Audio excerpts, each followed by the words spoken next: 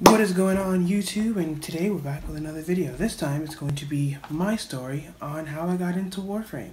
It's not going to be anything super long or super complicated, but I just wanted to share my experience with the best free-to-play game on Steam.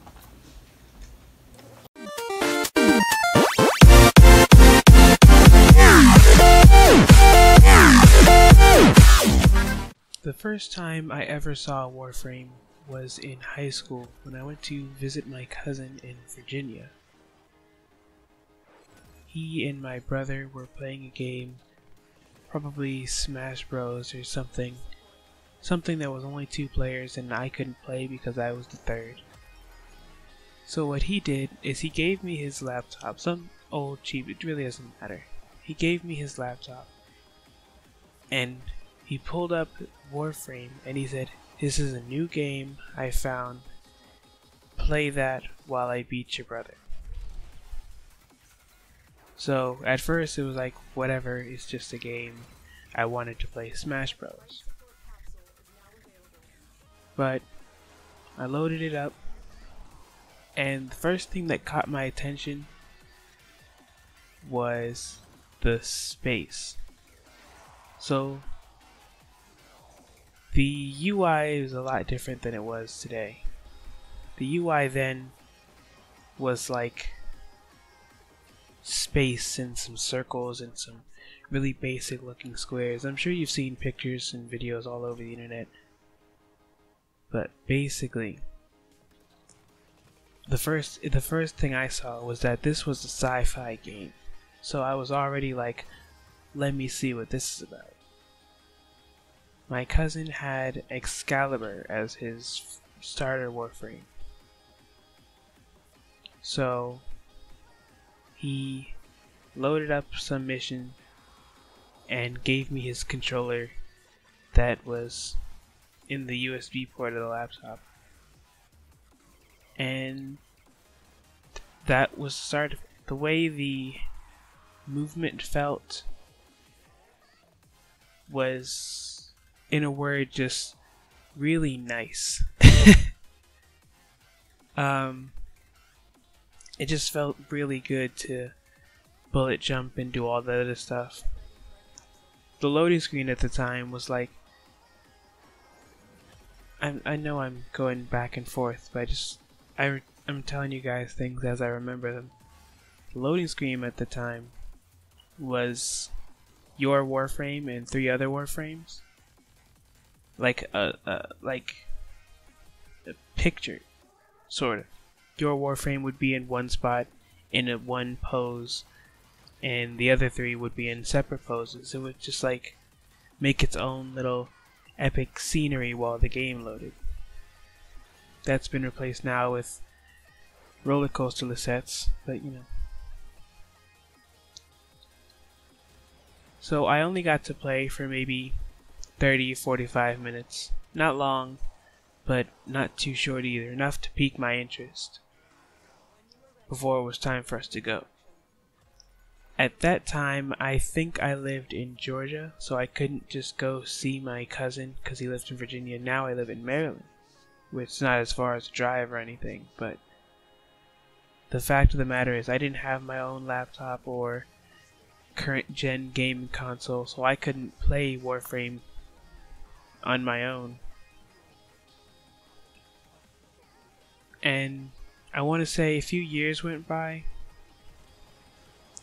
The game dropped off my radar. Completely forgot about it. But then I got it was time for me to go to college.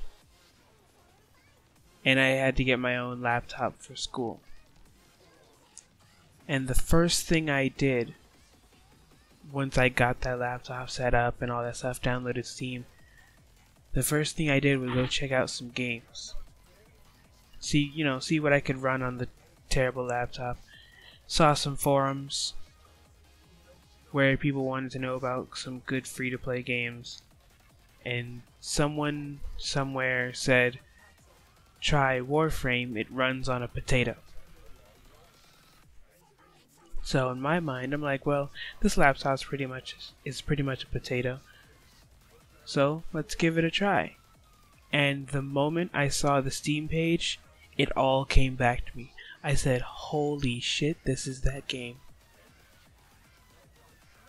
I didn't go tell my cousin or anything. Nothing stupid like that. I just downloaded the game and immediately started playing. And I had an account and I played it for a little while. That's right, I remember. So in the 30-45 minutes I had my cousin's laptop, the first 15 minutes I was playing on his account. But I told him I wanted my own thing, so he had to stop playing Smash Bros and walk me through that. And I chose Loki as my starter. And yeah, I didn't really get to play with my own account too much. But it's just like I had my own account and I was like, this is great. And then I had to leave and all that stuff. But fast forward back to college preparation, and I couldn't remember my account or any of that stuff. I didn't know what email I used. I didn't know the password. I didn't know anything. I had to start over from scratch. It wasn't until way later, maybe the middle of last year, that I even remembered my other account, like the login and stuff. But by that time I was already mastery rank 14 or so, and the original account was still mastery rank 1 or 2, something around there. So I couldn't just put down my current account just to go back to the other one. So the first thing I remember from the current account was I was looking through the store, looking at all the frames, because the UI, everything looked completely different from what I remembered. So I was looking at the marketplace and I was reading up all the Warframes, and maybe it was because he was first on the list because his name started with A, but Ash really caught my attention. The whole assassin vibe he had going on there. I still am really into like stealth in general. I love stealth. So Ash could be invisible, kill things, you know, blade storm, all that good Ash goodness. So the first thing I remember in that regard was some clan I joined. I don't remember the clan name, but I do remember the clan leader. His name is Predation, like Predator, but Predation. I still have him on Steam. Anyway, one of the guys from that clan was like, "Hey, I'll help you grind for Ash." At the time, I didn't know Ash was hard to get because of the whole Manix and all that other stuff. He just, "I'll help you out," because, you know, new player, Warframe community, you guys have heard it all before. So I said, sure thing, let's do this. Spent the next 2-3 hours just farming Manix, and I got all the stuff I needed for Ash, and I almost started building him. Turns out that I needed some materials, so we spent like the next hour farming materials just so I could build Ash. And that was the first real experience I had with Warframe. Is just this random dude taking 3-4 hours out of his day to help me get a frame I wanted on a whim. And I haven't used Ash in months, in a long time. I haven't picked up Ash. Maybe it's the rework or the rework.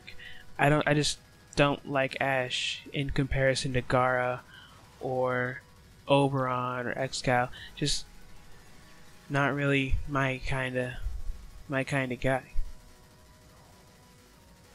So for him to take, and I'm pretty sure he knew that I wasn't like dead set on this frame or anything like that.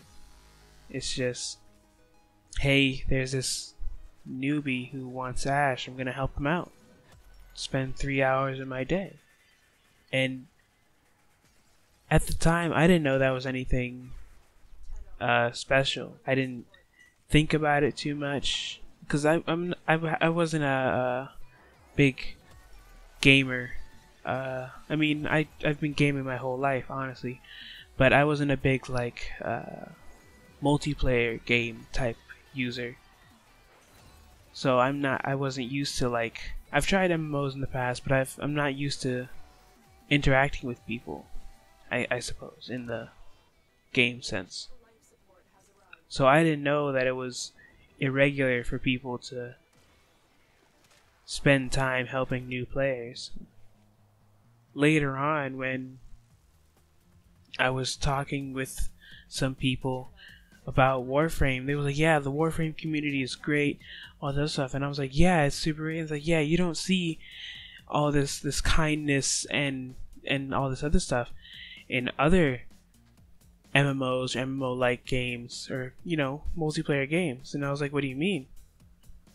And he told me that in other games, if you say that Ash situation, if I was like, oh wow, I really want Ash, can anyone help me out, or anything like that, they would have been like, help yourself, noob, or some other type of bullshit, you know?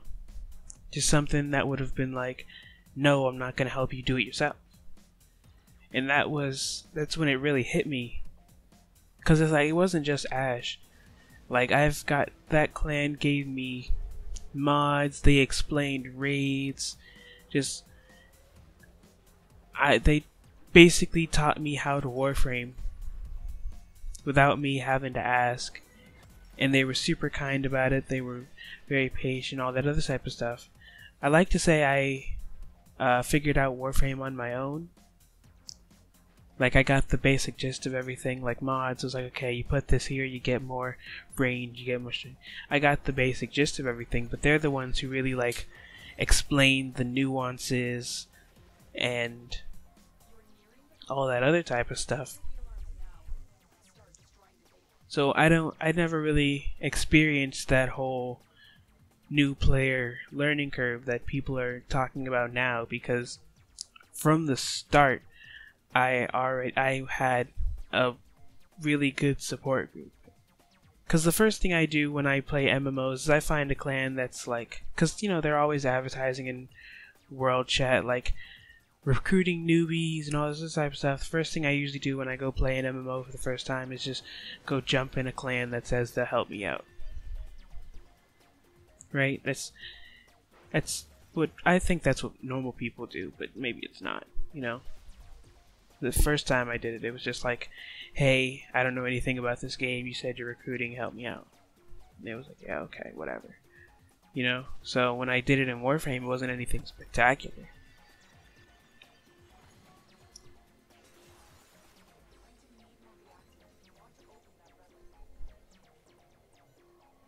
And yeah, I didn't have the whole learning curve thing. Anything I wanted explained to me was explained to me. They taught me this one thing in that clan that apparently is like a Warframe universal rule. Say you want a mod, right? Say you want a unranked steel fiber mod, right? But you can't find one that's not cracked. In Warframe, when you first start out, you get cracked mods, which is like shitty versions of like actual mods, but like they're damaged or whatever, so they don't get like the full effect. So, say you wanted an undamaged steel fiber. If someone in the clan wanted to give you one, which was very common, they were like, yeah, sure, I've got tons of these things, take one. Someone wanted to give you one, instead of you giving them platinum or some, you know, some item of value, they would just like, just give me an ammo drum. And I was like, I couldn't possibly give you an ammo drum. Ammo drum is the most common mod in Warframe. You will get this mod doing literally anything. Besides like really, really high level content, literally anything, I guarantee you will walk away with an ammo drum. So he was like, give me an ammo drum. And it's just any time I got any trading with anyone, it was just, I'll take an ammo drum. Go ahead, give me an ammo drum. And I thought it was just that clan. I thought it was just those guys being really nice to me. But when I left that clan and joined, what's it called? Etnia Noir, something like that. I don't remember the name of it, but it's, if I remember, I'll put it up on the screen, or maybe I'll go looking for it. Doesn't really matter. Anyway, when I joined that clan, they said the same thing. Oh, just give me an ammo drum. You want a corrupted mod? Just give me an ammo drum. And it didn't really make sense to me at the time, but when that person explained that the Warframe community is so nice and so great, it really hit home. That, wow, these people are really helping me out here. So I try to, that's what I try to do in my current clan. I think it's a Shadow clan, smallest size. They were primarily Destiny players. I joined that clan because I wanted to play Destiny. I got Destiny 2 pre-order and all that stuff. You can imagine how that went down. So after I kind of dropped Destiny, I went back to Warframe, and some of the guys are like, hey, what's this game that Discord says you're always playing? It's like, oh, it's just Warframe. It's basically a better Destiny, and it's free. And people are like, oh yeah, I used to play that, and, you know, got a small little following of people who was like, let's give Warframe a shot. So there's maybe 5-6 clan members out of a 50, 60 group of people who were primarily Destiny players, who was like, let me give Warframe a try. And, you know, I haven't heard anything bad. They haven't said anything bad about it. There was this one guy, he trolled us for a little bit, but, you know, no one legitimately says anything bad about Warframe. I mean, yeah, you got your criticism here and there, but nothing really like how Destiny 2 is. We've all heard the complaints about Destiny 2. I don't need to go on to a whole tangent about that. But you don't hear anything like that about Warframe. And to me, that's amazing.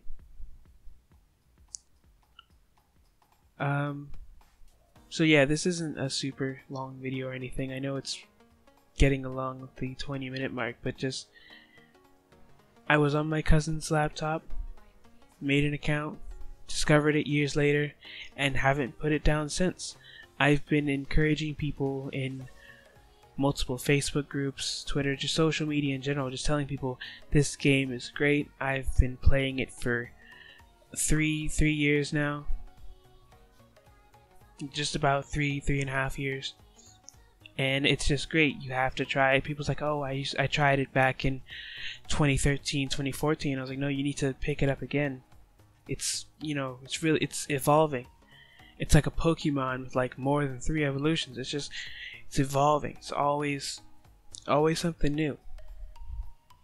And with Fortuna, Railjack, and New War coming out, I'm doubling down on what I'm telling people. Like, look, it's not the same game you played in 2014. It's a whole new beast. So it's a whole new experience, and you gotta try it out. And hopefully this video of just me ranting will get someone to, you know, pick it up and try it again. Because Warframe definitely deserves your attention. Don't take it from me, take it from Skill Up, take it from Brozine, take it from iFlynn, take it from Total Biscuit, take it from Life of Rio, take it from A Gay Guy Plays, take it from Original Wicked Fun. Just all these big YouTubers, Eric's Gaming, all these big YouTubers saying the same thing. This game is great, you need to try it. People who normally don't recommend things to people are recommending this game to people. Like, I don't know what else to tell you. Try Warframe. Play Warframe. and give it a fair shot. Some things you're not gonna understand right away. Ask people, ask anyone, region chat, trade chat, recruiting chat. Just ask someone.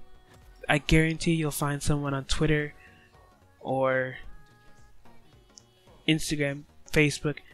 Ask someone, you will get an answer. You don't even have to go read the wiki. Just, if you ask, you will get answers, I promise. People who pick up Warframe and put it right back down, I guarantee you they'll say, oh, I didn't understand this and I just left. They won't tell you they asked anything. They won't say that they looked it up themselves. They'll just be like, oh, well, I didn't understand X, Y, and Z.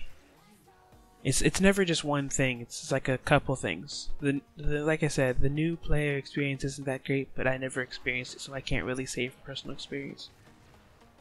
But from every story I've heard about people who didn't like Warframe, besides the people who legitimately don't like looters or looter shooters, all of them would be like, oh, well, I didn't like 1, 2, and 3, A, B, and C, or X, Y, Z, so I put it down. Or I didn't understand these things, so I put it down. They didn't ask anyone. They didn't, hey, what's this? Or any of that type of stuff. So if there's something you don't know about Warframe, ask someone. I guarantee once you get over that initial hump, it's smooth sailing. Digital Extremes is such a great developer. In all my years of gaming, solo, multiplayer, in all of my years of gaming, I've never seen developers who listen to the community as well as Digital Extremes. Maybe my scope is just small, but I'm used to EA and publishers like that who don't actually communicate with their audience to the point where individual instances of the developers talking with the community was like praised and like attention was brought to it. I think I don't remember what game it was, but the developers just said we're looking into it about some bug, and the community was just like, holy shit, they're actually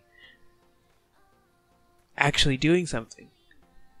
It was a decent game, but the developers just didn't talk to the community. And obviously that's a worst case scenario, but Digital Extremes is the best case scenario. So you don't have to be worried about supporting a bad publisher, a bad company, or anything like that. If you really want to know more about DE, you can check out Noclip's 2-part documentary on Warframe and Digital Extremes' journey from literally the bottom to the top.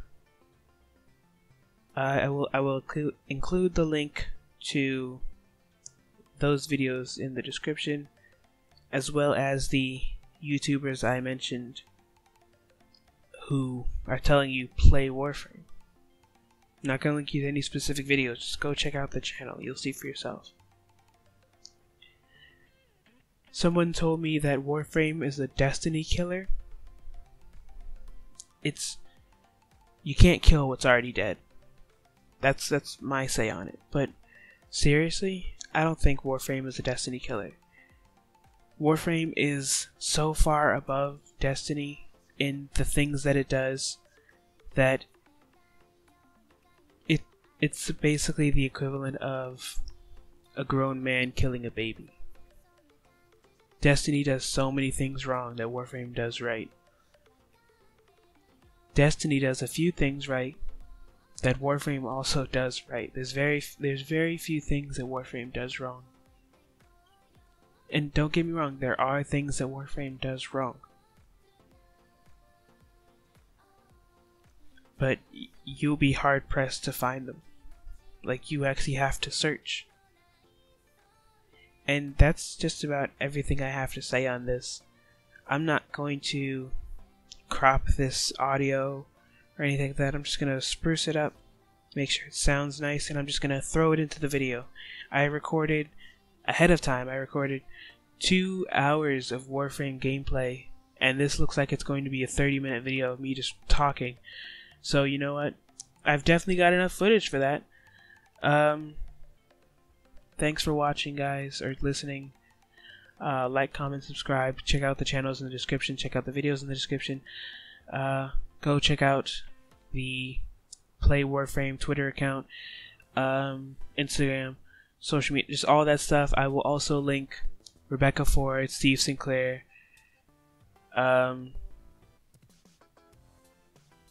Megan, just some Warframe devs, just to show you personally that these people talk to the community. You can just go look. They're constantly talking with people about things. Steve in particular has been having a field day showing off some of the Railjack stuff in Fortuna. Steve's been looking forward to Railjack for a long time. There was a leaked video a couple years back about him working on it, and him and all of us geeks we've been waiting for something like this for a long time. So go say hi to Steve. I guarantee you and he will both appreciate it. Thanks for watching, guys. GK out.